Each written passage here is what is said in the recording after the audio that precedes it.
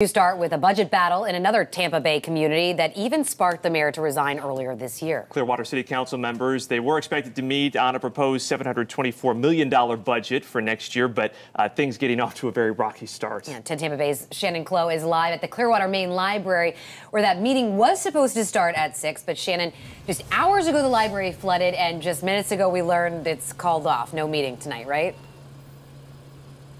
Courtney and Josh, the meeting tonight is canceled, and that's because it's really not doable to have it inside the library. I can show you right now, people are being turned away by the police officer here. We are told that there was a leak inside the library. You'll take a look and see the wet ground over here. We've got crews, trucks over here trying to dry the library out, but it is closed right now. No meeting tonight, and that's because there was a leak, I am told, from the 3rd floor, flooded down to the 1st. I did take a peek on the 1st floor here, and it looks pretty okay on the 1st floor, but there is water coming out of the building, so obviously a meeting cannot happen.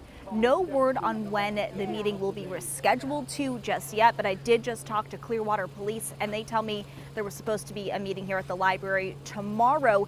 That too has been rescheduled, but that has a date. It's going to be happening instead at the Capitol Theater just down the road here. But as for anyone who's trying to come out to the library, please know it's closed. We are not sure when it's going to reopen at this point. And if you were coming to listen to the budget meeting, that too has been canceled tonight.